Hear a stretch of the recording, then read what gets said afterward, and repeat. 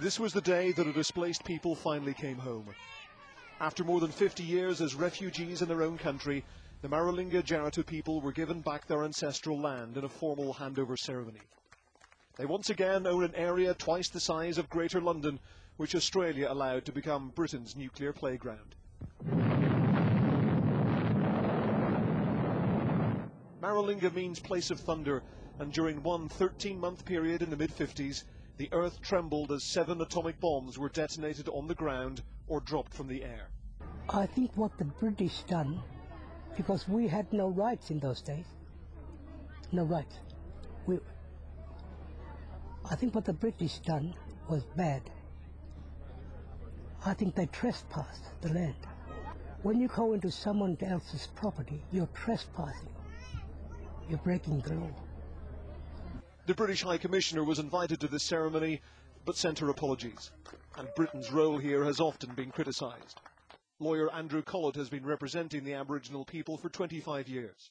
It does not reflect well on Britain, the way that this whole thing was handled.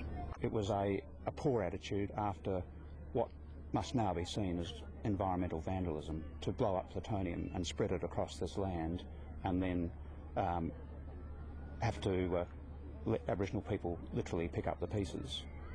Was an utterly inappropriate way to behave. The Ministry of Defence attempted to clean up the site in an operation codenamed Brumby in 1967.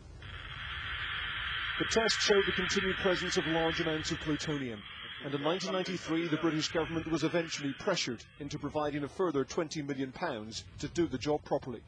Instead of the topsoil simply being turned over to dilute it, it was buried in 15-metre deep trenches. Even so, the fallout from the Maralinga nuclear tests isn't finished yet. Hundreds of British and Australian servicemen who witnessed the blasts, many of whom were ordered to exercise on freshly radioactive land, are still fighting for compensation through the High Court in London. With the government resisting, the legal battle could go on for years. And even after the clean-up, 70 square miles of this land is still considered too dangerous to allow people to live on it.